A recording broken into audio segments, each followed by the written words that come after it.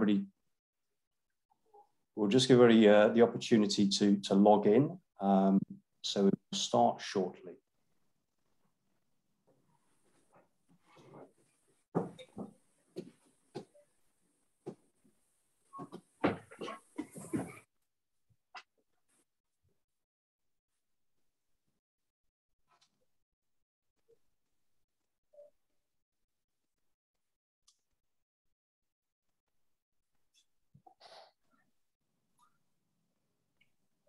Just to repeat, if you have just joined us, welcome to tonight's event on contemporary diplomacy in action. We will start in a minute or two. We're just allowing the audience to join us in the online room, and then we'll make a start.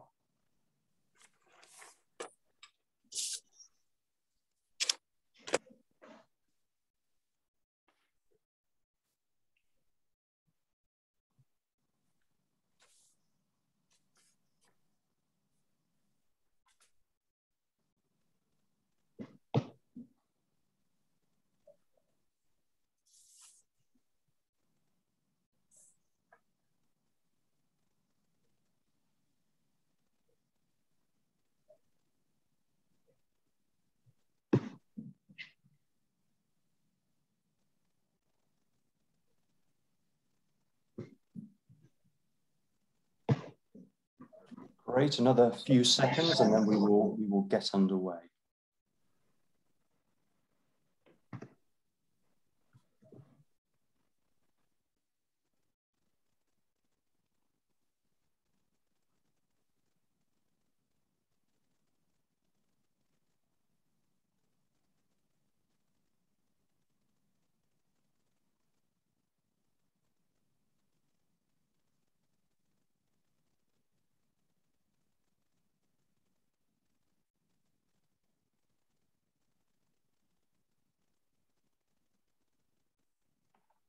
Super. Well, we'll make a start. My name is Jonathan Hill. I am Director of the Institute of Middle Eastern Studies at King's College London, and I am delighted to welcome you to the first event in our calendar of talks and presentations for this new academic year on the contemporary diplomacy in action, new perspectives on diplomacy. In a moment, I'm going to hand over to our chair for this evening, Nicholas Hopton. But before I do, just a few words on how this panel discussion will work. The panelists will take it in turns to give their presentations, and then you will also have some thoughts from our chair, and then the floor will be open to questions from you, the members of the audience. If you do have a question, please can you post it in the Q&A box at the bottom of the screen. Please, the Q&A box rather than the chat box, and we will get to those at the appropriate time once everybody has presented. Please feel free to post your question whenever it occurs to you. You don't have to wait to the end. Just keep them coming in as our presenters are speaking. Okay, our chair for this evening is Nicholas Hopton. Delighted to welcome him to the Institute and to King's College London. Nicholas has had a long and distinguished career in what is now the Foreign, Commonwealth and Development Office. He joined in 1989 and served in a number of embassies around the world. He has served also as ambassador in Iran, Qatar, Yemen, and most recently in Libya, so has spent quite a lot of time in and around the Middle East.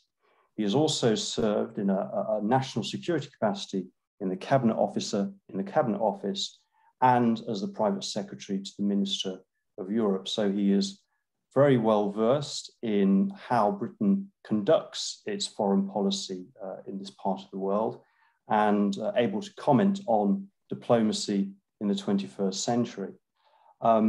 It's my very great pleasure, therefore, to hand over to Nicholas, who will guide you through this evening's discussion.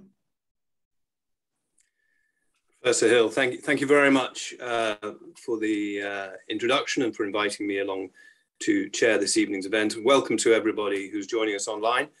for what I think will be a very stimulating and interesting discussion following the presentations by the panelists, who are very distinguished observers, academics of the situation in modern diplomacy, which has evolved massively during my own career.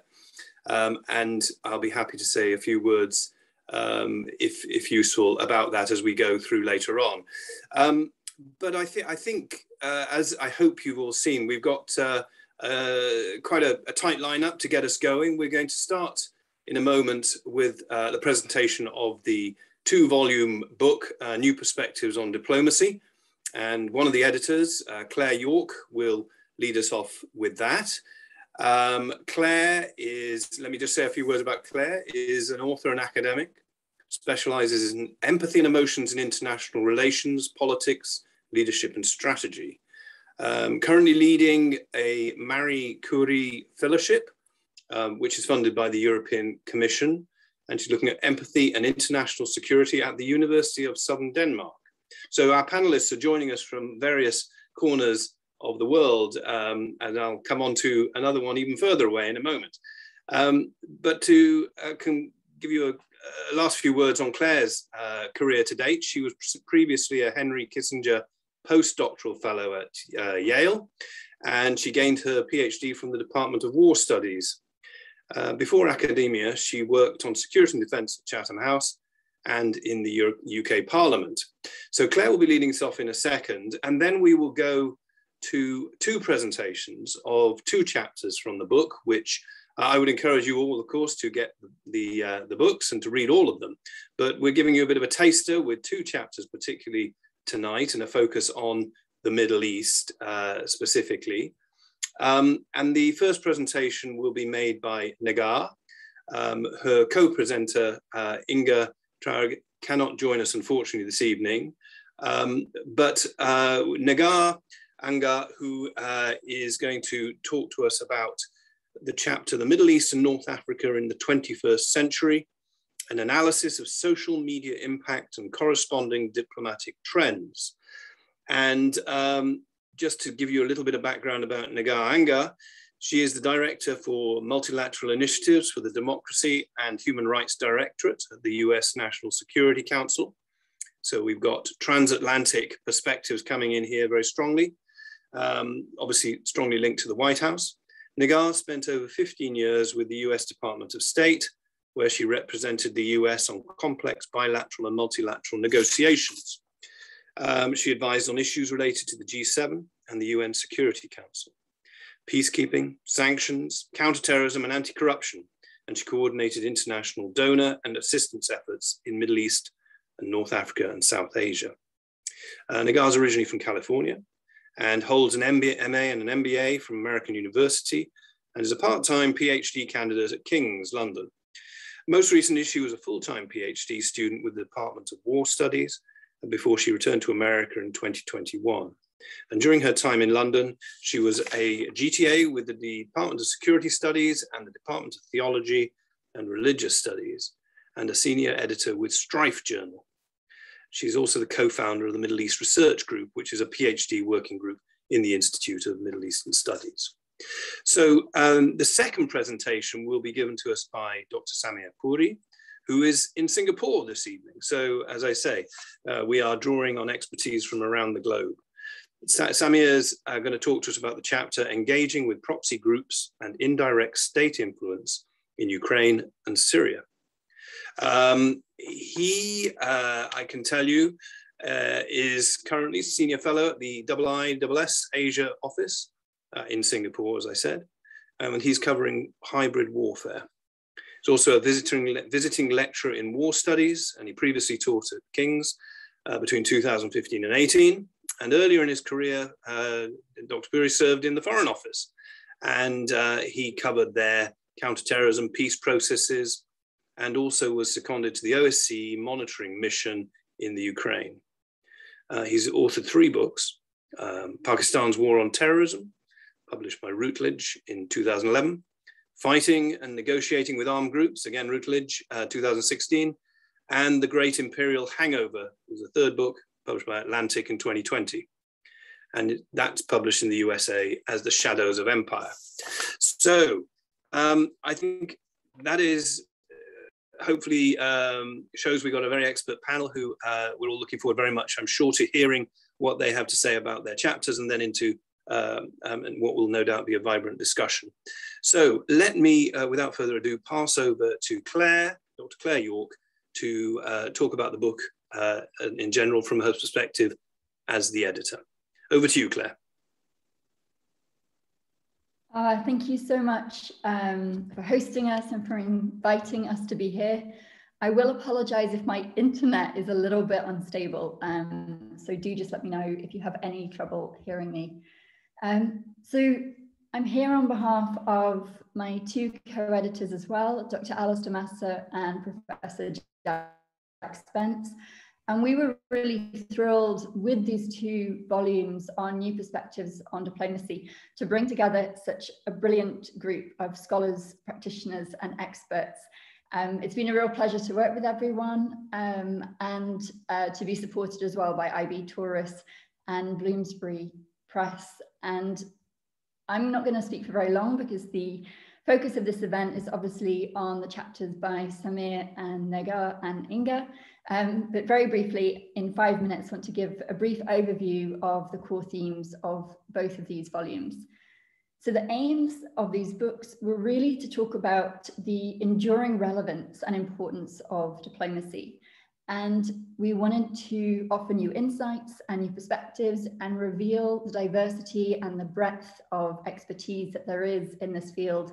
And in particular from King's College London, anyone who looks through the contents page will see that a large number of our contributors do come from King's College London, and reveal really the diversity of expertise and scholarship that there is within the department there. We have IR theorists, we have historians, we have practitioners, all bringing their new insights and perspectives to these volumes. And you'll also notice there's no one methodological approach. The aims of these volumes was not to give one prescription of how we do diplomacy, but really to look at how it can be done in different ways and what that reveals. So all of the volumes, both volumes combine theory and practice. It's both about what diplomacy means in theory when we think about it in the most abstract and broadest sense, but also what does it mean for those who are on the front line, for our diplomats, for our policymakers, for our politicians, for those who are really involved in bringing diplomacy to reality, to putting it into practice. And the core themes of these books are really that diplomacy is an imperative of international relations. Often it's seen as the poor cousin. We often focus on security or defense, on conflict, but diplomacy has enduring relevance. It's something we need even more now, a focus on dialogue, on representation, on engagement, on negotiation in the international arena.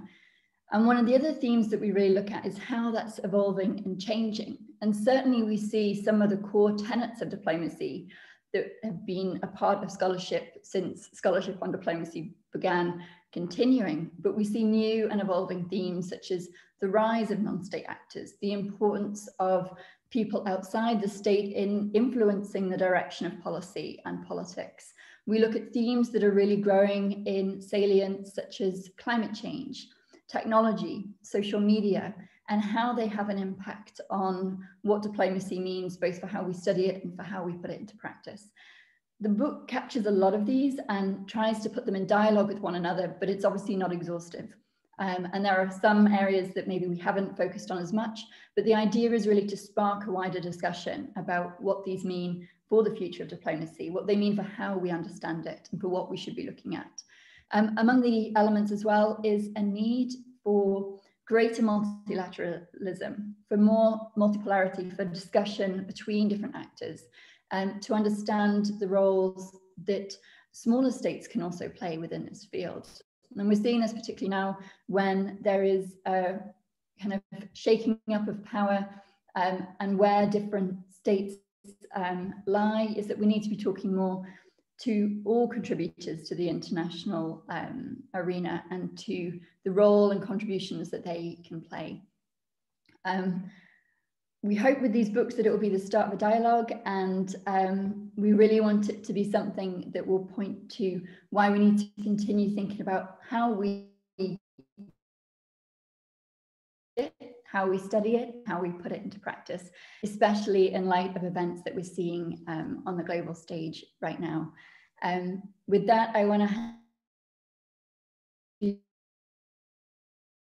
more about the books in the questions and answers afterwards, and to go more into some of the themes that we cover in the discussion. Thank you very much, Claire. Thank you for that overview, and I'm sure people will want to pick up on some of those thoughts. First, we're going to, before we open it out more broadly, we'll go to Negah now to talk about the chapter on Middle East and North Africa in the 21st century, an analysis of social media impact and corresponding diplomatic trends. Over to you, Negah.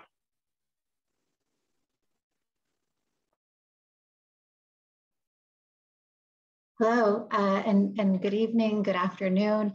It's lovely to be here today. Unfortunately, my co-author was unable to join due to a last-minute emergency, but I'm happy to talk through what we envisioned together for this chapter. As Claire mentioned, when she first approached us to write a chapter on the Middle East and North Africa, we definitely spent quite a bit of time together to sort of think through what would be important. There's been quite a bit that's been written about the role of diplomacy in the Middle East, North Africa region. And we wanted to ensure that we were able to truly reflect upon the inflection point that we are in now in the 21st century in terms of the role of diplomacy, the role of engagement with civil society by diplomats, and the other way around. And quite a bit has been written about diplomacy in terms of it being an art more than a science, and it's often dependent on an individual leader and their perception or context. So what we tried to do was look at truly the rapid changes in communications and communication technologies, and that the impact that it's had on diplomatic practices in the Middle East, North Africa region. So I will just, for this evening, provide a very quick overview of the chapter, and I really look forward to answering some of your questions, as this is a continuously evolving space. So the chapter first discusses the adoption of these new communication technologies for political mobilization in the MENA region. And it situates sort of the social media hype in 2011 in sort of that broader context. So sort of what was occurring around the Arab Spring and a bit before the Arab Spring. And so we reflect upon, what was, there were many sort of, it was dubbed in many different ways, but the sort of Silicon Valley effect. So aside from this policy articulation, sort of the way social media channels had added this new element to the role of public diplomacy and public diplomacy practice, it sort of enabled that two-way interaction between foreign ministries and their social media followers, many of whom were either average citizens or activists. And so the strategy offers sort of the prospect of meaningful engagement between the foreign ministries and this attentive international public, both from listening and learning from foreign perspectives, but also allowing for that engagement to advocate for policy support. The second portion of this particular chapter describes the technological developments in the context of US diplomacy, sort of examining how previous US administrations responded to the realization that social media was a powerful tool for not only informing, but also mobilizing mass audiences. It was there was various different inflection points throughout that we examined. We held some interviews with individuals and sort of expound upon that in the book chapter.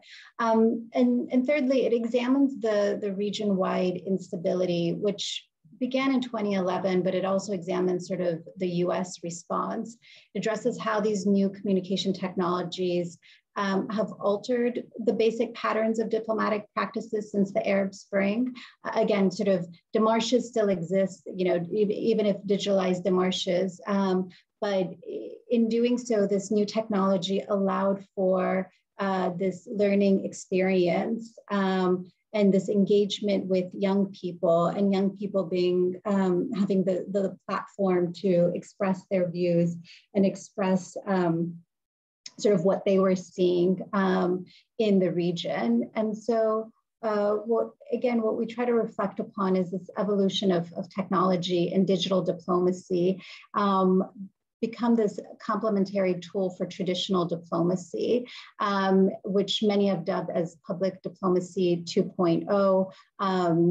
Some are now sort of discussing how we're in a new evolution phase where it's public diplomacy 3.0, where there are more pluralities of players that meet and discuss issues, where technology has dispersed power to people or groups based on their strength of their networks. Since we wrote the chapter, there's been quite a bit of discussion with regards to the Clubhouse app and its role in the Middle East and allowing for a different kind of dialogue now in this sort of audio context. Now, many argue Clubhouse has now disappeared, but it again allowed for activists, scholars to expound upon different views and allowing sort of diplomats to be able to engage in that space. So the chapter attempts to sort of break some of these barriers, talk through the role of diplomacy in the MENA region, and sort of reflect upon the times are changing, and leaders are having to engage with their global citizens in real time, not allowing for that cushion of time that used to exist when things would play out on TV and it would take just a little bit of time, allowing for diplomats to have a more thorough response. But that is a very quick overview of the chapter, and happy to answer questions. Thank you. Thank you very much, Negah. Very tantalizing overview of your chapter, and there's lots more in there. I know that those who've read it or will read it will get a lot out of it. Before we open up for questions and answers after the next presentation, let me now introduce Dr. Samir Puri, who will talk to us about the chapter he has authored in the book called Engaging with Proxy Groups and Indirect State Influence in Ukraine and Syria. So Samir, over to you. Thank you. Well, Nicholas, thank you very much. And thanks also to the editors of the volume, to Claire, who's here, to Alistair, to Professor Spence, and to the department for hosting this talk. So we're going to head straight over to a very different area of diplomatic challenge, and that's the challenge of dealing with wars that are very difficult to end. And I begin the chapter with the observation that diplomacy has not enjoyed a stellar record in bringing to end complex wars. The Middle East is no stranger to those sorts of wars. And one of the reasons that diplomacy struggles to get a grip with regards to conflict termination is that it's actually a question that I encountered quite a lot when I was previously teaching at King's. Students would sometimes debate, well, is this a civil war or is this a proxy war? Well, there's no reason why an armed conflict can't have properties of both civil war and proxy war. And this merging, this sort of this entwining of the nature of the different types of challenges that one might face in confronting an armed conflict has actually made a number of conflicts, not only in the Middle East, but also in other parts of the world, really quite intractable. Because a lot of conflict resolution, intervention, thought processes, techniques, and methodologies, well, they're, I guess, more attuned to dealing with a civil war in which there is perhaps a secessionist faction and a government to negotiate between. But when you add in the pride of neighboring powers and great powers that have intervened, whether overtly or covertly, then the possibilities for bringing conflicts to an end can sometimes decrease. And this is certainly something that has been seen in conflicts that I look at in this chapter in Syria and in Ukraine. So quick pause for a moment, because clearly Ukraine is not anywhere near the Middle East. I decided to put these two examples together because I had some direct experience of working on each of them. Back when I worked at the Foreign Office, I spent a year, as Nicholas mentioned in the intro, in East Ukraine. And that's where I saw the way in which, well, people all talked about hybrid war. They talked about the way Russia was using modern tools of subversion and internet-based propaganda.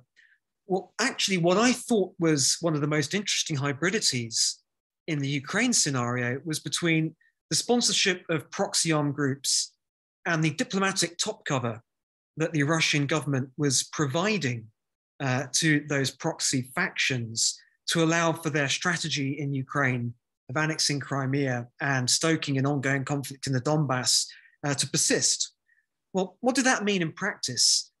What that meant was Russia superficially signed up to conflict resolution agreements, specifically in a regional organization called the OSCE, and then directly contributed to the OSCE's unarmed observation mission, which I was a part of. That was one arm of the Russian government. And of course, in the UN Security Council, the Russians, the diplomats there would of course shrug their shoulders and say, well, what's happening in Ukraine is a civil war. It's nothing to do with us.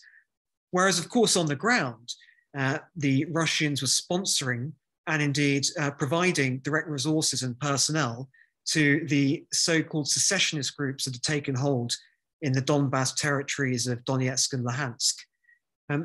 Specifically, give you one concrete example of what this sort of looked and felt like. In February 2015, whilst I was still there was a last sort of major battle that resulted in a change of territory, a city called Debaltseve. Exactly the same time that the Russian-backed separatists were mounting this offensive, actually engaging in street-to-street fighting, and the Ukrainian armed forces were withdrawing, Russian diplomats were signing up to the second of two peace deals, the Minsk Protocol Part 2, which actually stipulated for the withdrawal of armed forces. Russia did this at the same time, and it did this in a way to, on the battlefield, increase the pressure against the Ukrainian government. So the Ukrainian diplomats negotiating this peace deal felt that their backs were against the wall, felt they needed to sue for peace at any cost at that particular moment in time. And lo and behold, the resulting peace agreement, Minsk II, was quite favorable to Russia's interests, and it succeeded in shielding their proxies. So why did I package that example with the example of Syria in this chapter? Well, I thought it was quite instructive because certainly with regards to the Russian intervention in the Syrian conflict, which as we remember became overt and involved the deployment of a Russian task force in September 2015, the Syrian government appears to have advised and helped the Assad government to do something rather similar in relation to this fighting, talking, proxy war sort of equation as it unfolded in Syria. And give you one specific example here. Those of you who followed the Syrian conflict for the last, if not the last decade, then at least the last 5 years, might remember that there in 2016, the diplomats involved in the peace process around Syria negotiated some cessation of hostilities. These were not peace deals to end the fighting, but these represented the best efforts of, I think John Kerry was Secretary of State, of the diplomatic community to try to bring some kind of order to the chaos in Syria. Well, that's the same year that the Russians and the Syrian Air Force then leveled Aleppo, 2016.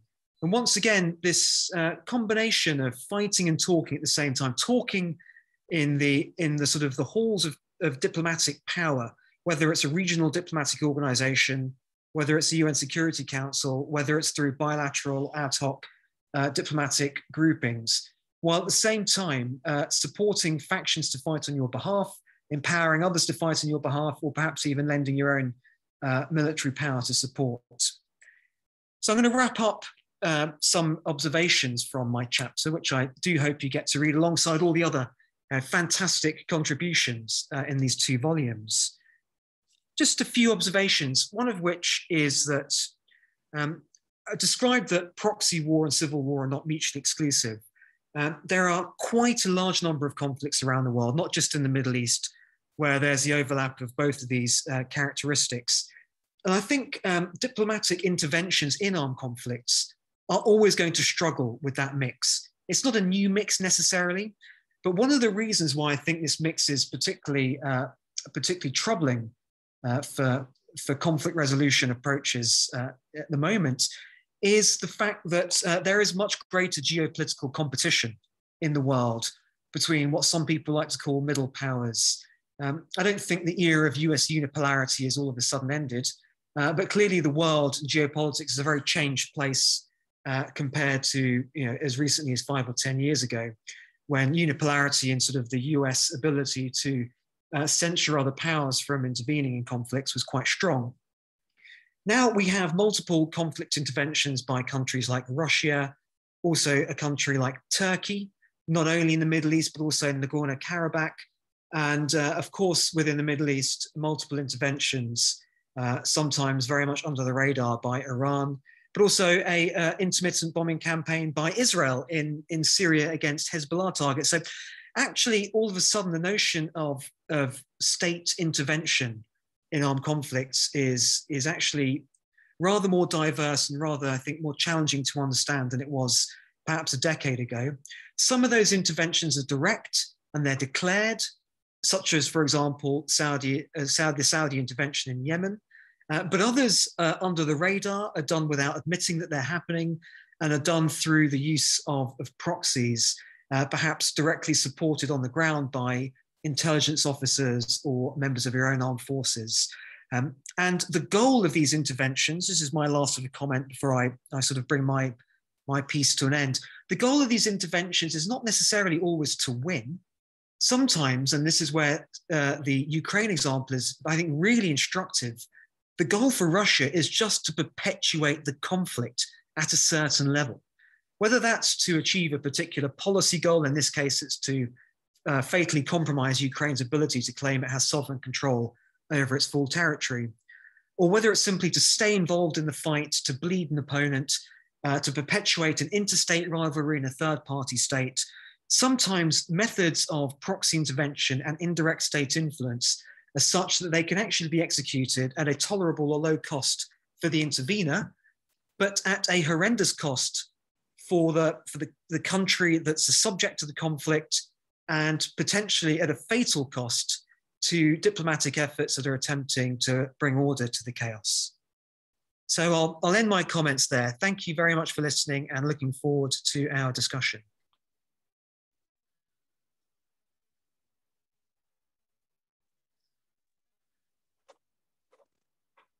Thank you very much, Dr. Puri.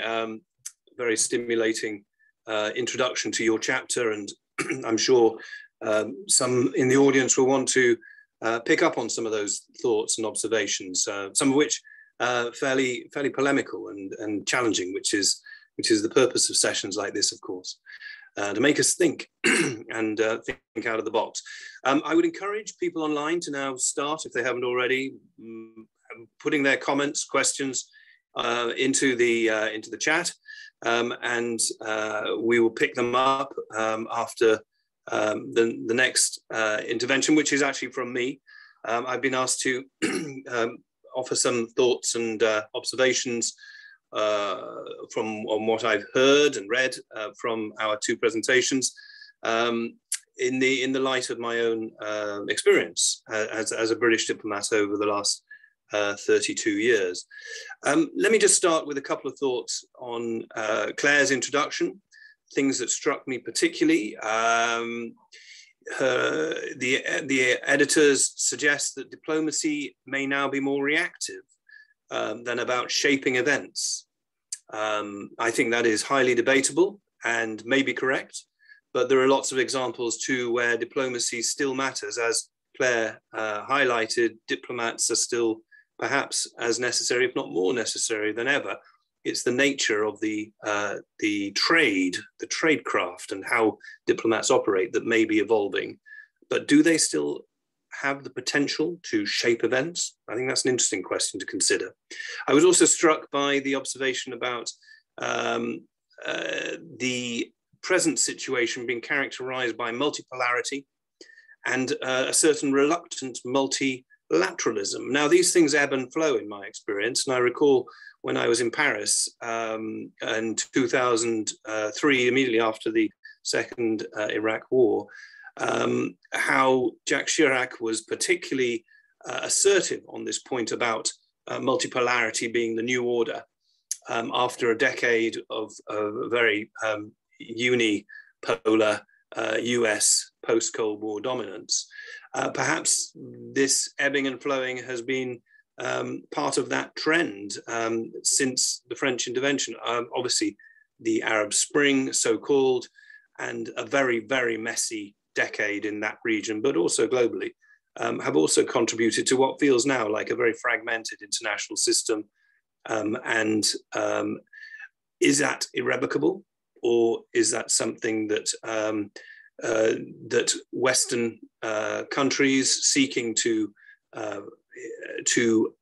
operate within an international rule of law and to assert values which are considered shared and important, is that something they can work within, or is it now becoming too messy? Another question, I think. Negah, in her presentation, yeah, I mean, I've had quite a lot of experience in the last 10 years from a very low base with social media. I am not a techie person, but I've, like many of my colleagues in diplomacy, particularly in the British and American systems, we have had to learn to be tech savvy in a new way. Social media has certainly added to the diplomatic toolbox. I would highlight the use of WhatsApp, which can sometimes feel like the main channel of modern diplomacy, particularly in fast-moving conflict environments. A lot of communication happens there. But also there are other platforms, perhaps some of them more securely encrypted, such as perhaps Wicker or Signal, which are widely used by ambassadors and other diplomats to communicate, and also by leaders and powerful figures within countries. So that is a totally new dimension to how we communicate and operate with people.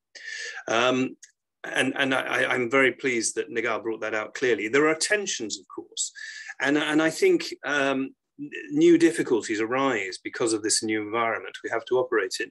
So whenever one is actually trying to use the social media available, one has to, as a diplomat, has to think, are you communicating and broadcasting a message, or are you engaging?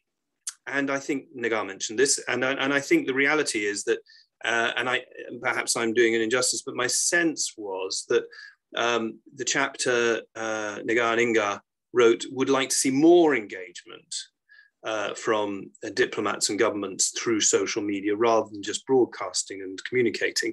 The problem with that is there are huge resource implications, and if you're going to engage properly and meaningfully with a much wider public, and there are lots of risks. I must admit, I tend to, as an ambassador, avoid engaging in particular detail on public social media platforms. My experience suggests that there are occasions when it's appropriate, but actually for many other occasions when a debate online with a wide public, it can be counterproductive and can also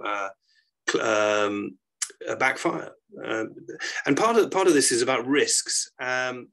So I agree with Negah that and Inga in their chapter that it's not possible to be effective as a diplomat if you just operate on a whim. If you communicate frequently and without careful preparation and thought as to the impact of what you're saying, you're operating on an largely unregulated forum, and it's slightly to one side. But I recall a very good colleague of mine, an ambassador in Qatar, a US ambassador, who was a very, very effective social media communicator. But at a certain point, she chose, because of the change of party in the White House, which was not one she was sympathetic to, she chose to make very clear her views about the new incumbent, and tweeted. And I remember seeing one morning, I'd moved on from Qatar, I was in Iran then, but reading a tweet from my colleague to the effect of waking up another morning and another car crash tweet out of the White House. And I realized at that point that my American colleague was clearly totally aware of what she was doing. And that was a political communication with very wide impact. And not surprisingly, she didn't remain as US ambassador to Qatar for very long after that. I think, what else can I say? Balance is really important when using social media. And I found that in Libya, where the country is in many ways still far from unified. And when I, as ambassador in Libya, gave interviews, I tended to have to do TV interviews with the Western outlet, as well as separate parallel ones with the Eastern outlet to ensure balance. So communication through modern technology is fraught, and it's a bit of a minefield, but it can produce greater transparency. And there are lots of good illustrations of how this new toolbox can be used well. And I think particularly about how the UN mission in Libya used online streaming of the Libyan Political Dialogue Forum the end of last year to produce greater transparency. So for the first time, all Libyans were able to see what the people who purported to represent them were saying about what they would do if they ended up in positions of power within government. They had to make pledges which were visible, streamed online, live, that they would hold to certain values, and they would not, for instance, stand beyond a temporary position of power if they were chosen by that dialogue forum to move forward with the political process. That was a really clever use of social media, of technology to build greater buy-in and understanding and greater transparency to an otherwise rather opaque Byzantine political process. My experience overall is that this new toolbox is a positive, given the benefits it can bring, but one has to tread carefully. In Yemen, I held several Q&A sessions, and also in Qatar, with bloggers and others, live, interactive, using virtual media, open to public viewing, and the feedback was positive, and I think we progressed understanding of where the UK was coming from on a whole range of issues in the region. But at the end of the day, you're walking a tightrope, and sometimes in the UK also you've got to be very careful how things will play if you're a diplomat abroad, because there are no boundaries between what is seen within the country you're posted to and what is seen elsewhere in the world, including in your home country. So elected politicians do not always welcome it when a diplomat serving abroad says something or does something that is then replayed in the national domestic media. That is more of a sphere which is generally considered by ministers and governments to be for elected officials to be presenting and acting in. So, you've got to tread very carefully. And I think overall my sense after a decade of trying to navigate these shoals and difficulties, but get the best out of using the new technology in the ways that Negah outlined are possible. I have a couple of guidelines generally. Generally, I think if in doubt, less is more. So don't rush to do too much of this stuff. And discretion can often be the better part of valor. Now, a few thoughts on Samir's intervention before I open it up to the floor. And I do hope you're posting questions and thoughts as we go. So I'm very strongly in agreement with Samir that proxy civil wars characterizing very much the last few decades are much more complex and difficult to resolve by diplomacy. And I've served in 2 countries, Yemen and Libya, where that has been very much in evidence. And of course, it's serving in Qatar and Iran as ambassador.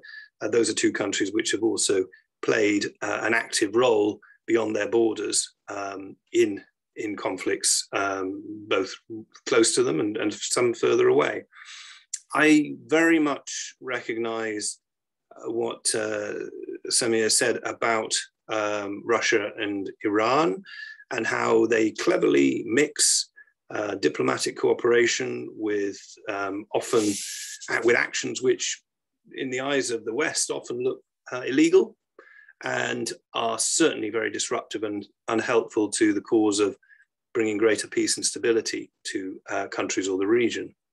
There is a very important characteristic which I think Samir brings out well in his chapter about deniability, and the point he was making about the Ukraine conflict when with one hand Russia is entering into negotiations diplomatically and the other hand is inspiring or supporting military disruption and activism on the ground, plays out in other theatres as well. And I think it's a tactic adopted effectively for their own purposes by both Moscow and Tehran. It doesn't necessarily serve the greater good in any way whatsoever, but clearly they evaluate that it serves their national interests. And they often use proxy groups. And the 2 that spring to mind, Russia's use of the Wagner mercenary group in Libya, and the way that Tehran has built up and uses Hezbollah in Lebanon and elsewhere, is a very good illustration of how one remove countries can have very serious impact and influence over conflict situations on the ground. So how do we respond as a last thought? I mean, I think Western governments have a choice really when they're faced with this kind of complexity and messy, very messy situations which affect their national interests strongly. And I think we either have to choose to confront or engage. There are, of course, lots of grey areas in between those 2 poles. Sanctions offer one tool. Often sanctions appear to be perhaps more effective when they are threatened rather than actually used, although there are no doubt examples when the opposite is true. But I think it's also really important when facing, as a diplomat, the kind of messy complexity I've recently been dealing with in Libya, to try and evaluate what the various parties, international parties, really want. What is their national interest at stake? And fundamentally, are they engaging in the way they are for tactical reasons or because of strategic interests? And I think what one could see is, for instance, in Libya, one might think that the Russian interest there is more tactical rather than vital to their national security, as perhaps their engagement they would perceive in Moscow, their engagement in eastern Ukraine has been at times. And I think, just the last point before I open it up, there are strong parallels between all these various conflict theatres and complicated situations. And I think it's great that Dr. Puri brought together the Ukraine and the Syria examples, because we can learn a lot by comparing how major powers behave in different theatres.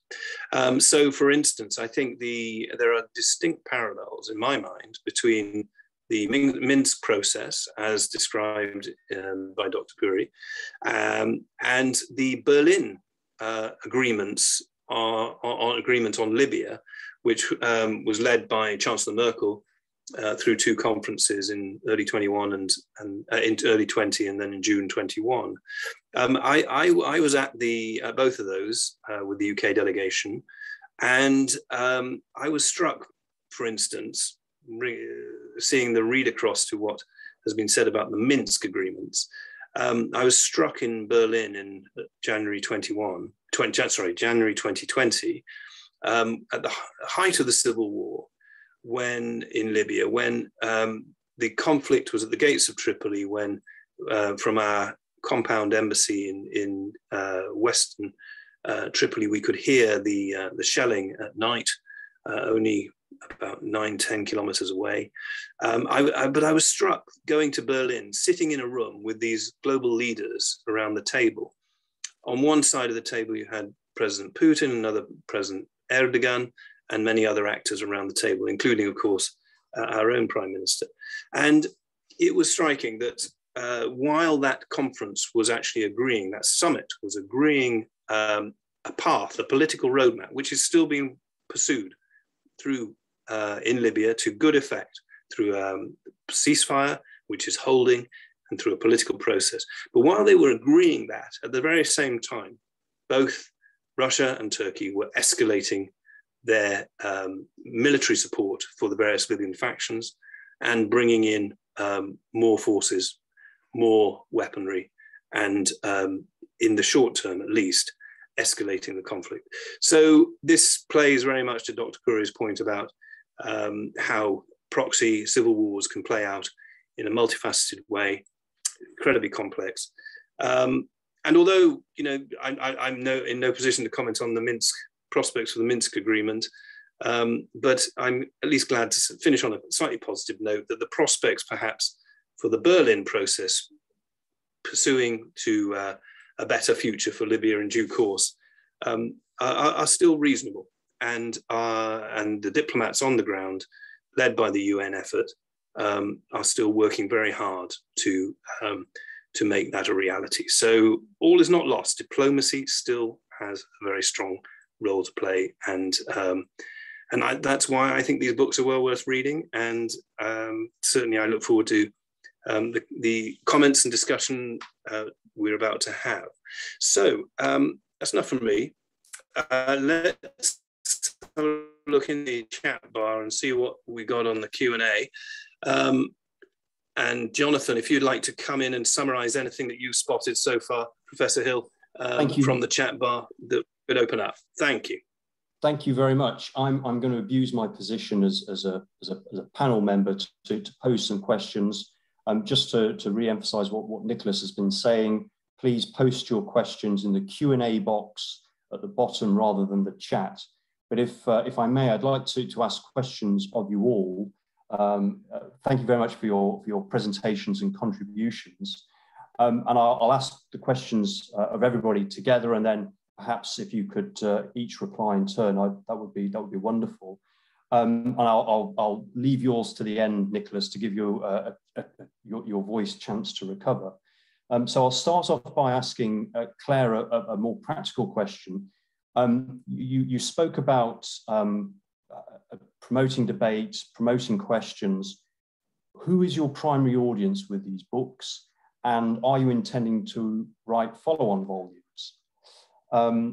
For Samir, I'd be very much like to know what you think the West should do about some of the tactics adopted by Russia and Iran. Did we get it very wrong in Ukraine and Syria, or are there things that we perhaps did that were appropriate and that we should look to repeat in other theatres should the need arise? To Negah, I would be interested to get your thoughts on whether you think regional governments are upping their social media games. We hear a lot about the importance of social media to protesters, but are local governments, local regimes, are they learning and improving their social media profiles and how they seek to use social media to promote their policies and also win and maintain support? And lastly, if I may, Nicholas, I'd be very interested in your thoughts. I mean, looking at your own career trajectory, you've served all over the world, but you've served as ambassador predominantly in the Middle East. Is that customary within the FCDO? Do people tend to focus on particular regions? And if so, do you think the Middle East and North Africa presents any unique challenges or opportunities for diplomats, for ambassadors, compared to perhaps other parts of the world? Thank you very much. And if anybody else has any questions, please post them in the Q&A box at the bottom.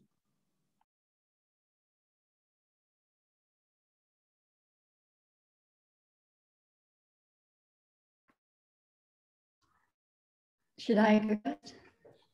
If that's okay, if we could get the order. So, yeah. So responding, of course. Books are designed very to highlight the importance of diplomacy, not only for an academic audience, for the general public. And I might be biased, but I'd love to think that the chapters are all very accessible. They're all written in a way that I think anyone who has an access, who really want to, we all should be taking interest in, that has a role to play in our everyday lives. With regards to the follow-up book, I'll admit that Professor Spence in particular is keen to do more to his and his passion for academia. And I think what we would like to do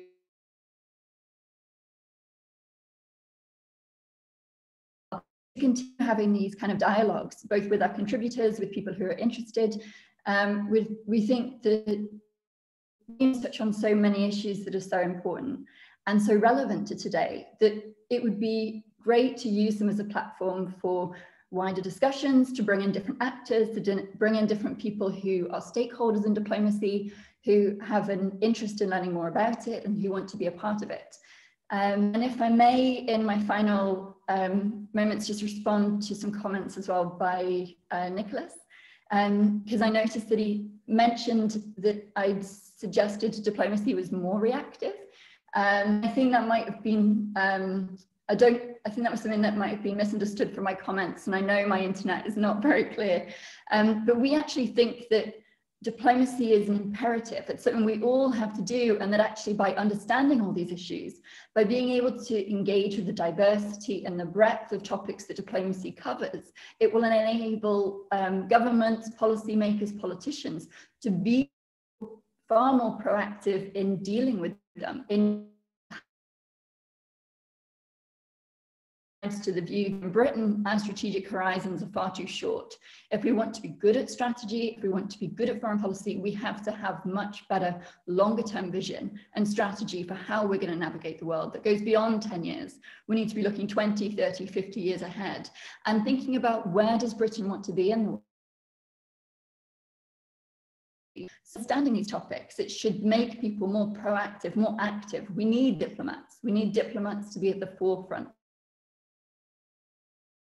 Second point on multilateralism as well. This is a theme that came up it's a recurring theme in the books, really, that we can no longer look solely to America or Europe to address the problems that we face, that we need to have an inclusive approach in diplomacy when we look in particular at climate change, and we have one chapter on climate.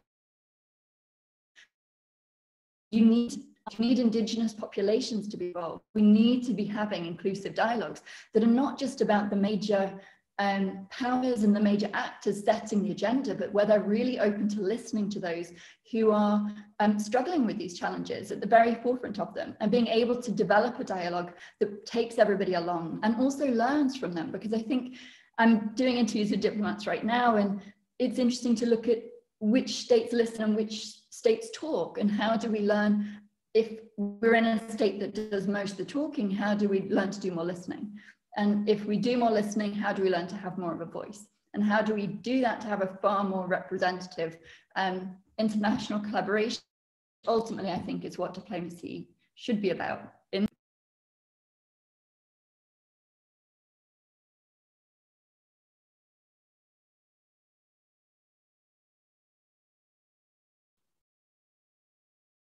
Okay, shall I, John, was I next?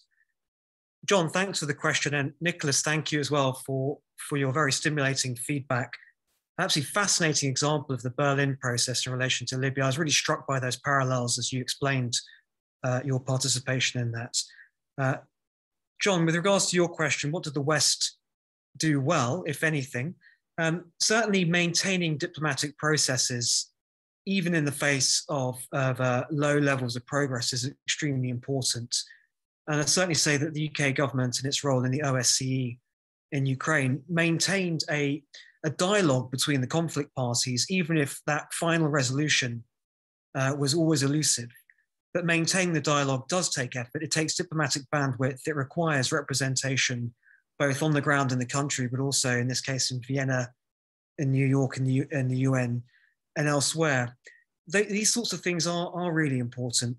But what about the things that didn't go so well for Western intervention? Well, the observation I give in my chapter is that actually the US in particular is largely sidelined in both the Ukraine and Syrian conflicts, partly because it had no hard power deployed in the conflict. Not that I'm advocating that, but just to, I think, round that off, both of these conflicts, and indeed the world we live in, is still very much a world that's in the shadow of the Iraq War of 2003.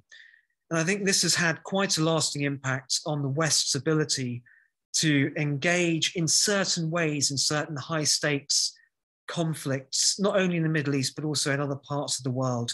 It's not so much about the credibility. I think it's more about the confidence within Western countries to deploy combinations of hard power and diplomatic leverage, and to be able to drum up international support around Western-led conflict interventions. But that's a very general observation. I don't want people to get the wrong impression, to think that the West can do nothing that's positive in armed conflicts. But I would, if I was to make a prediction, I would predict that the West would be less unilaterally involved in conflict resolutions and conflict interventions. Would almost certainly have to assemble coalitions, including those of local states that are directly involved in the fighting or around the conflict zones, in order to try to achieve outcomes. And if nothing else, the Afghan conflict, I think, shows that there was, a paucity of US engagement with some of Afghanistan's neighbors, or maybe not very successful engagement with some of Afghanistan's neighbors. Trying to do something yourself on the other side of the world to where you originate may not necessarily be the best sort of conflict intervention method. So I'll round off my answer there. Thanks.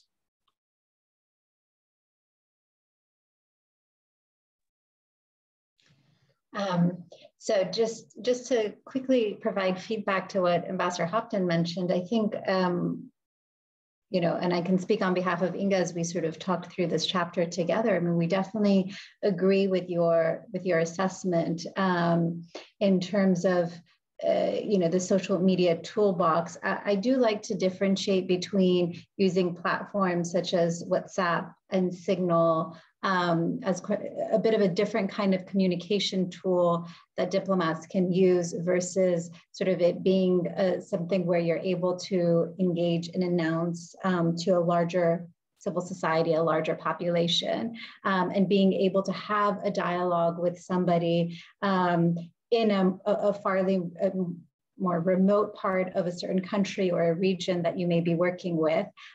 So sort of these older platforms such as Twitter or Facebook or whatnot allows you to have that engagement, whereas Signal and WhatsApp, for example, you need to have kind of that more direct communication or part of this group chat, as WhatsApp has become known for.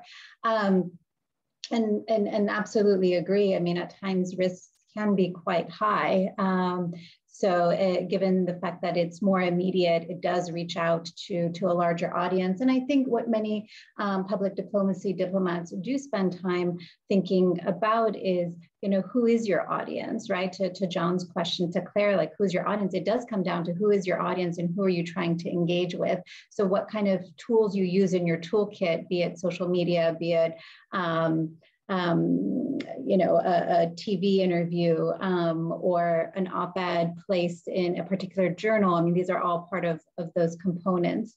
I do think, and one thing that we do highlight in the chapter as we go through and provide sort of assessments and sort of an ethnographic kind of feel to, or qualitative feel in terms of questions that we've asked of current and former diplomats. I mean, one thing that needs to be done more extensively is kind of that a bit of an M&E, a bit more monitoring and evaluation of impact, and what do these engagements mean in terms of true impact. And not as much research has been, academic research has been done in that regard, and whether,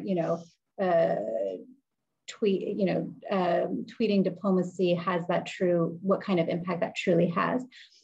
John, to your point in terms of whether regional governments have been taking opportunity or using the opportunity to engage with their societies using social media, it's been mixed, quite frankly, in the region. We've noticed that in the Gulf, there's been very little engagement by the countries with their citizens using social media, even though the percentage of social media users in the Middle East is quite high. I was trying to go back to our statistics to see what we had found. We had highlighted it in the book chapter. There was one example that the Saudis are the most active per capita users of Twitter, YouTube, Snapchat, and Instagram globally. Yet you don't see that sort of dialogue between the government and its citizens. So there's still quite a bit of work that needs to be done. But it's not in the same, it's not on par in terms of users and engagement with the government.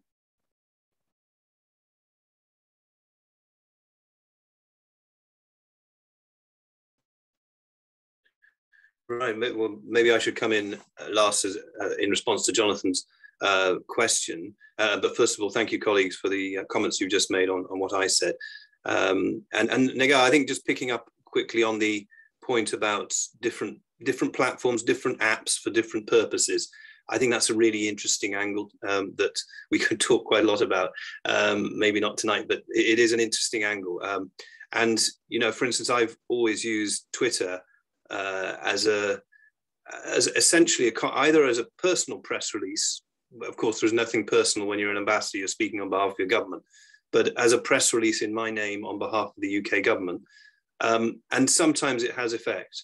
I was pleased with the effect when I did a tweet a couple of months ago, having visited an appalling site of mass graves in Tarhuna in Libya.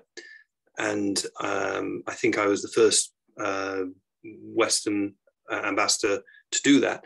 And being able to highlight the potential war crime that has been committed there and the terrible situation, and use Twitter as to do that, I found that a very valuable tool, and the reaction to it seems to have justified that.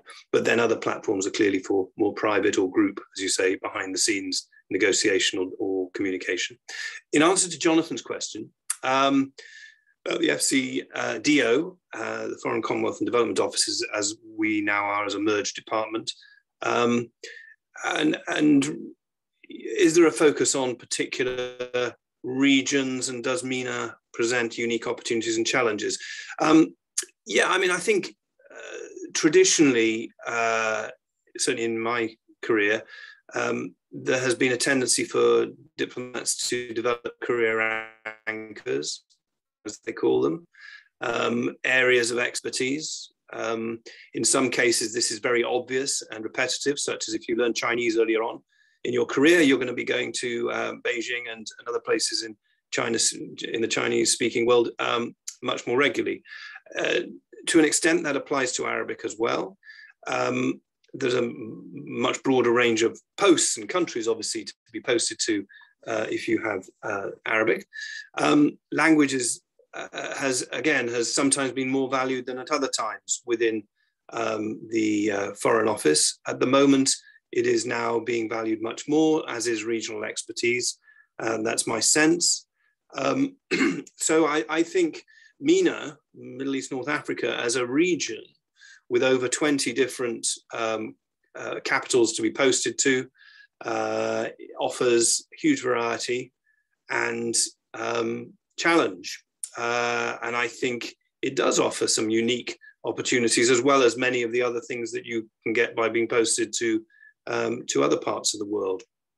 And I think I would highlight, say, just from the last 10 years, the experience of being posted to a Middle East country has probably been quite different in some respects from being posted pre 2010-11. And I think when things were not moving with such turbulence as they have in the last decade. In the last decade, I think for anyone interested in expeditionary diplomacy, sharp end stuff, as a diplomat where you can really have an impact, where things are moving fast, and someone who has the resilience to put up with what can be very uncomfortable, even sometimes dangerous situations, MENA does offer something unique. And I know there are still lots of diplomats at different stages in their career in Britain and elsewhere who are attracted by that kind of job challenge. So yes, I think for the right people with the right skills, the MENA area does offer a lot, and will continue to, because as I think a senior official told an incoming British minister in the 1950s, the minister arrived in the Foreign Office and said, well, listen, I don't really want to spend too much time focusing on the Middle East. So make sure that, let's focus on the rest of the world. And this very wise senior official, as I say, this is at least half a century ago, turned to the minister and he said, Minister, you may choose to ignore the Middle East, but the Middle East will not ignore you. And I think that still applies. So Middle East is still a very challenging, fascinating, rewarding place to be a British or any other sort of diplomat. Thanks. Back to you, Jonathan, if there are any other questions we should be picking up. Thank you very much. We'll have a look at some of the questions that have come into the box and get your thoughts on those as well. We've got one from anonymous attendee, and they ask whether diplomacy can involve the use of tools such as economic sanctions, even in the short term, even if it hurts everyone's business interests. I leave it to the panelists to decide if they'd like to comment. Economic sanctions, can they be used by diplomats, and are they worth it, even if it causes economic hardship in the short term?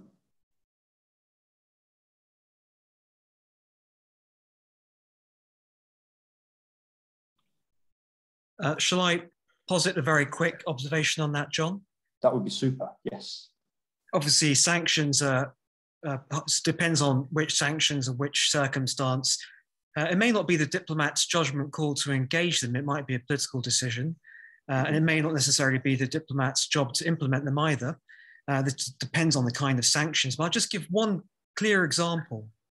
Actually, I'm sitting in Singapore, so this is more pertinent to the sort of issues I'm working on now. And that's the fact that sort of economic sanctions can get mixed up with what we're sort of seeing described as a trade war, which is to signal deep political discontent between one state to another, that unreasonable tariffs are slapped onto goods. And the example here is clearly China and Australia, which is very much an expression of Chinese discontent with Australian calls for an international inquiry into the origins of in Wuhan of the COVID pandemic. That was the final straw for Beijing. They then basically cut out the ability of Australia to sell wine, to sell, I think, some meat products and other things that actually the Australian economy had gotten quite used to doing, to signal that discontent. That's actually some of the background behind the AUKUS deal, which I know another questioner has actually mentioned. I won't go into that now, but staying with the point of sanctions, can they be effective? My view is that they're effective at signaling discontent. They're not always very effective at changing behavior. And sometimes they're the only tool that's left if you can't or don't want to, or it's clearly absurd to escalate to armed conflict, but nonetheless, the actions of another state are causing so much grievance to the other state that actually cutting off trade is one option. And I guess the final point on that is targeted sanctions against members of a regime. This is the way that the West has tended to, I think, use sanctions more regularly. I think a lot of lessons were learned around the sanctions that were used against Saddam Hussein in the 90s that actually then cascaded into quite a lot of suffering amongst ordinary Iraqis. And since I've heard terms like smart sanctions being used, I don't like that term myself. The analogies with the smart bomb, it's not a very good analogy. I guess it's more directed. But you just look at the number of Russian and Chinese officials who have some sort of sanction placed against them, asset freezes, travel bans. In the Russian case, maybe they've been involved in the Salisbury poisoning, attempted poisoning. In the Chinese case, maybe they're officials who are identified as being involved in the measures China is using in Xinjiang province against the Uyghur people. So there are very, very many sort of types of sanctions that can be used. Yes, I mean, you mentioned China. I guess one of the perhaps one unexpected corollaries of all this is that sanctions can also be applied to British and Western diplomats, as China now has against certain British politicians in response to comments and that they've made and actions that they've taken. So they do work both ways. Jonathan, I'm going to come in there if I may. Just if that's okay, just a couple of thoughts on sanctions. And I agree with everything that Samir has just said. I thought that was very astute.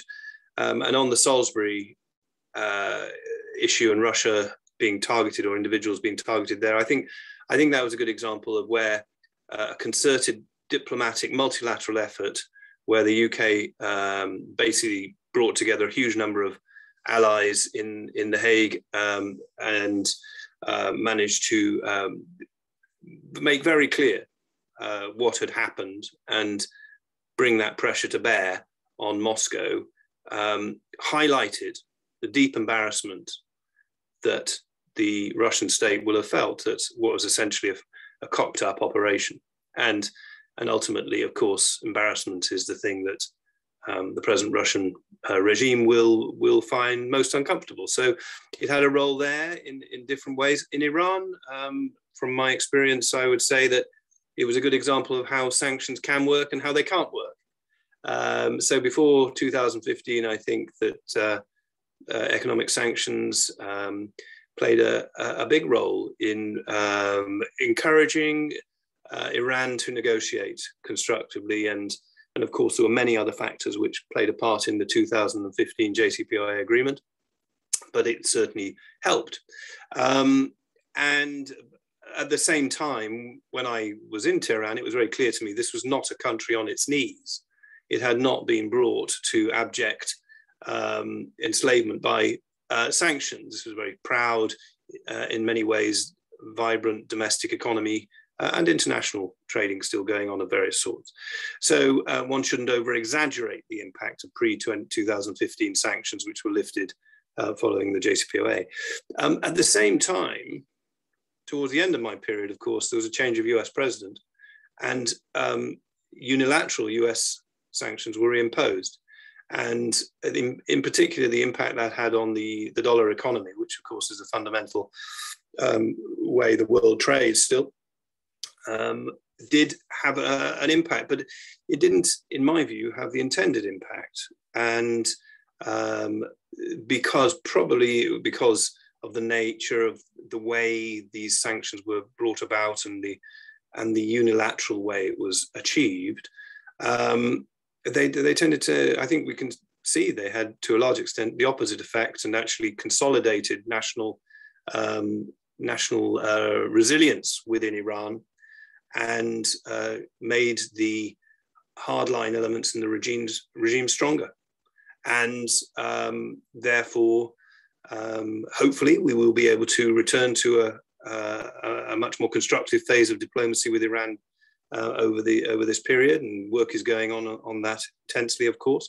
But I think the sanctions imposed after 2018 by the US did set that back, and probably had the opposite effect to what they're intended. They're a blunt tool. As Samir says, they're not that smart. Even when they're targeted and effective, they're still a tool. It's an evolving tool. It's not a precise science. They do have a place in the diplomatic toolbox, however. Back to you, Jonathan. Thank you very much. With that theme of evolving tools, Iniloa has posted a comment which contains a few interesting tidbits and questions, which I'm going to try and draw out now. They note that the conduct of diplomacy has perhaps changed over time, and highlight the roles that intermediaries can play in negotiations and in resolving conflicts and difficulties. If I can pose this question to you, first of all, Nicholas, would the UK seek to perhaps use another friendly state to act on its behalf if it was having trouble getting its message across to a particular government? Or would it even be prepared to use a non-state actor, a non-state organization to act on its behalf in order to advance its interests, both in the short and longer term? The simple answer is, of course, yes, Jonathan. And I can bring you an example very close to home. You know, when we closed our embassy in Tehran, after the embassy was stormed, our interests in Iran, which are still very important, whether we're on the ground or not, Iran is a very important country. We need to deal with it, even if we haven't got an embassy there. And the Swedish embassy took on our interests and did a very good job on behalf of the UK. The Swiss play a similar role for the Americans in Iran, who has given that there's no US embassy there. So that's one example, how a close allied state can represent our interests in a country. And likewise, the UK can do that for our allies, whether perhaps sometimes in the Commonwealth countries who aren't represented in a country, or for others. And when I was, again, in Iran, I wasn't exactly formally representing the Canadians, but certainly they weren't there. They'd also pulled out at short notice. And certainly I did what I could to support the Canadians in their engagements with the Iranian regime, even though they weren't present on the ground. So yes, it does happen. It's a very accepted and useful way of dealing with situations at one remove as a government through diplomacy. Great, thank you very much. If I can change the focus slightly to kind of draw in the other question that we have about the recent naval agreement between Australia, the UK, and the US, and its effects on our relations with other countries. To what extent did you find during the course of your research that Middle Eastern issues were affecting essentially relations between different countries in totally different parts of the world? To what extent is the Middle East a sufficiently important area of activity that it shapes and colors relations across the globe? Or was that sort of out with the scope of your chapters in the volume more generally?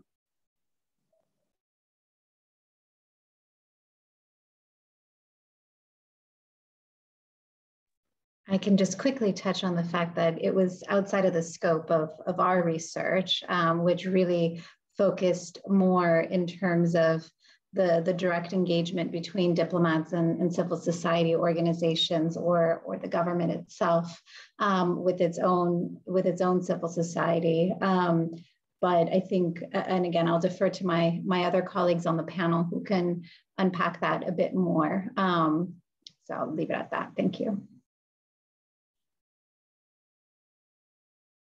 well, shall I add a couple of lines there, John? Certainly in relation to the Middle East, maybe the Middle East obviously affects so much of the world, if nothing else, because of oil.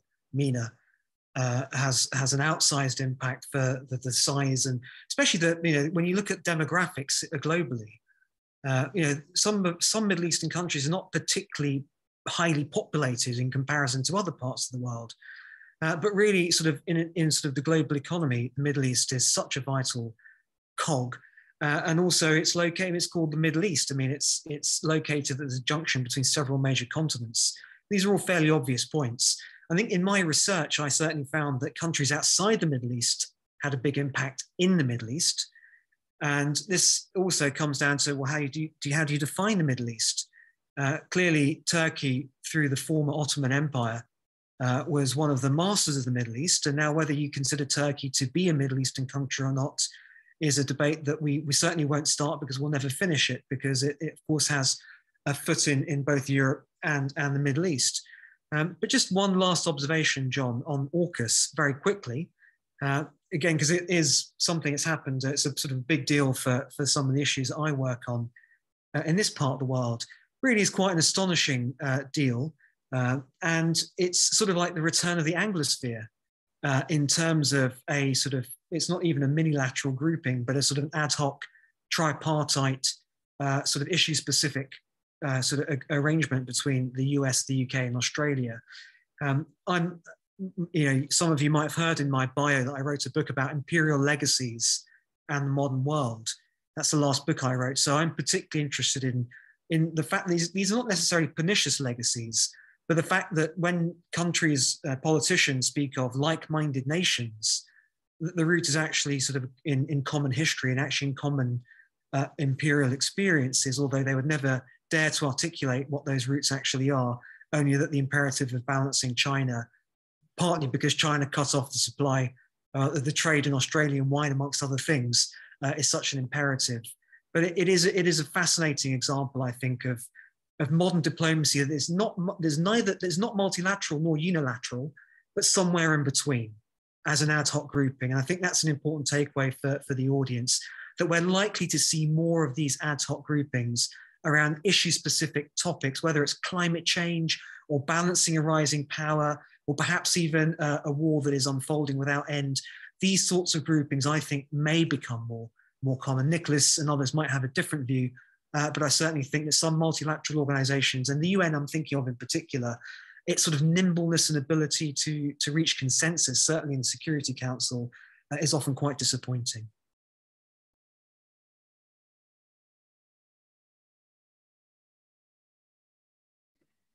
To speak to the volumes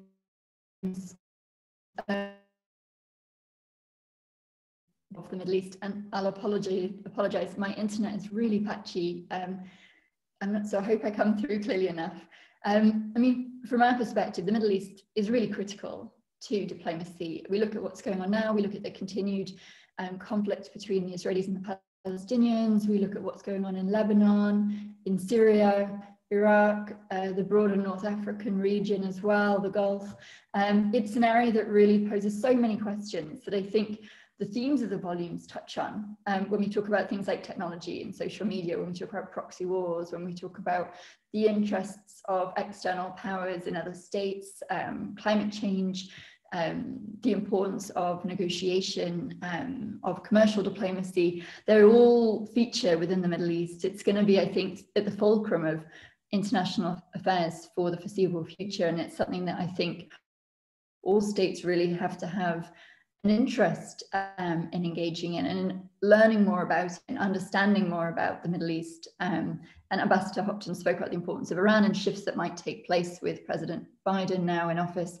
You know, there's a real need to be able to address some of the challenges that we've seen in the past few years, and that's going to require multilateral engagement. It's going to require dialogue. It's going to require engagement with civil society, with non-state actors, to really find kind of common solutions and to address what the challenges are. So I think Negah and Inga's chapters and Samir's chapters obviously really focused on these in the volumes, but think these are relevant to the region as well.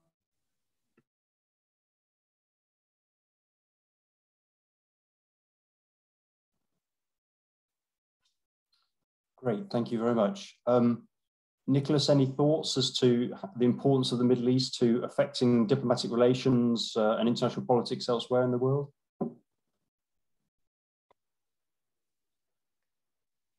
Yeah, thanks, Jonathan. So I agree with what others have said.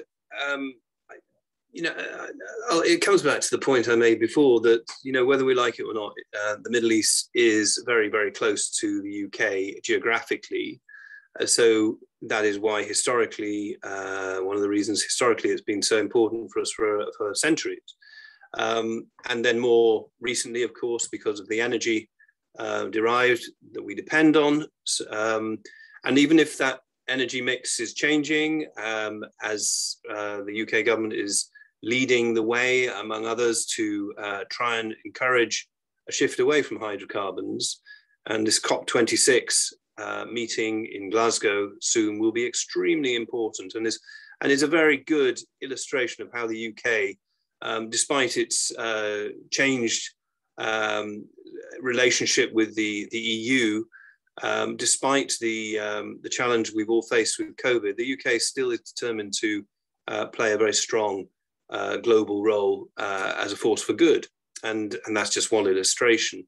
And I think you'll see more of that. And I think thematic issues will remain very important, like that, thematic diplomatic efforts and events. But at the end of the day, you know, our near neighborhood remains Europe and the Middle East, and with a very strong transatlantic flavor to the whole thing, and wrapped around by the Commonwealth, and underpinned by our permanent seat on the Security Council.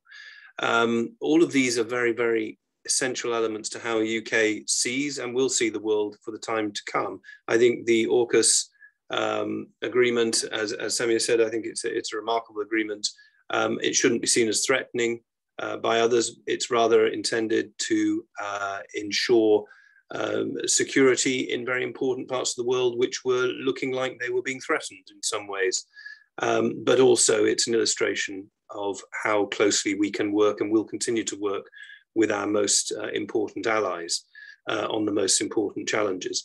So, sorry, a slightly long answer, but yes, the Middle East will remain central to all of this because of its importance for our economic interests, the people-to-people contacts we have across that region, the history that means the UK is still, despite many critics, of course, and we must be aware of that and learn the lessons of history. But despite all that, the UK is often still seen as a force for good, a neutral mediator. That's the case in Libya, for example, as many see it. And I think we have a role to play and a responsibility to play. And so long as we are at that top table, which we remain at as a global player, we should continue to exercise that responsibility and to do it for the benefit of good in the world, and for the benefit of peoples more generally, who, especially those who don't have a voice. Back to you, Jonathan. Thank you very much. I'm afraid, folks, that we are out of time, so we will draw stumps there. Thank you very much to all of our speakers for giving their thoughts and to responding to the questions and comments that have been put to them. If you've not already bought your copies of the book, or the books rather, please do so as quickly as possible. You can't start your Christmas shopping early enough. If you don't celebrate Christmas, buy it anyway for presents for loved ones. It's a handsome volume, so do judge a book by its cover in this instance.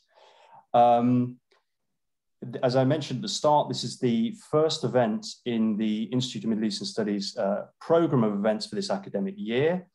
We have our annual conference next week on the 7th of October, which is Tracing Instability, Challenges and Change from Iran to the Gulf. So no doubt we will return to some of the issues that our speakers have raised and touched upon this evening. So do please dial in for that. That is an all-day event. It's free, it's open to everyone, so come along, so to speak. Thank you very much to Claire for giving an overview of the volume, to Samir and to Negah for presenting on their respective chapters, which touch most directly on the Middle East. And thank you very much to Nicholas for taking time out to come and speak to us and giving us insight into how all of these issues actually play out in diplomacy today. We sort of get it straight from the coalface, so to speak. And thank you very much to you, the audience members, for dialing in and for your participation, and hope to see you next time. Thank you very much, and good night, everyone. Thank you. Bye-bye.